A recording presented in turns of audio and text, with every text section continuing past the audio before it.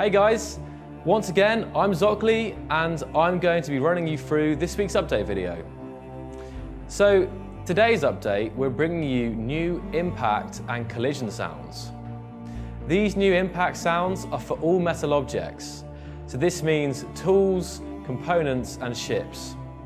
The final sound is dependent on the mass of the item in question, so large ships colliding will have much louder and bassier sounds.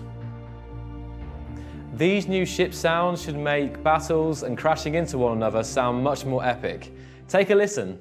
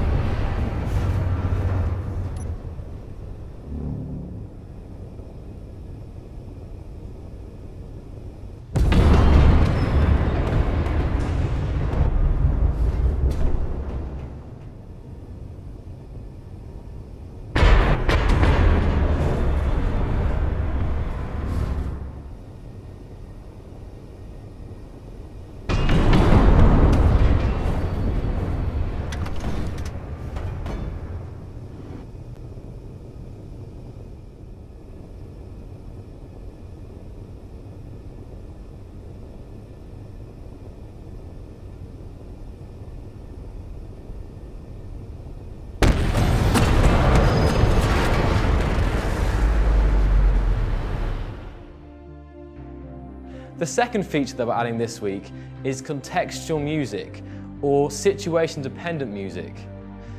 We've basically organised the music into categories, for example, space, planets, building, fighting, and depending on the situation that's going on in your world, depends on what music you'll hear. This should mean that the music you now hear playing in the background is much more appropriate for the gameplay that you're experiencing at the time. Moving on now, another feature that we are adding this week is connector welding. This means that when you connect two ships via connectors, it should be much more stable now and you should have less exploding and less random disconnects. Basically now, when two connectors connect, the two grids in question become one physical object. This is similar to how landing gears currently work. This should solve a lot of the problems that people have been having with connectors.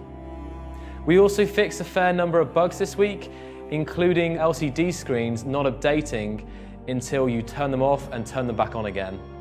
If you are interested in seeing the full changelog with all the features, bug fixes and improvements, please go to our forums via the link in the description box below.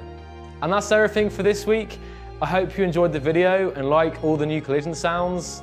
Thanks for watching, and I'm now going to end with a quote. Space is to place as eternity is to time.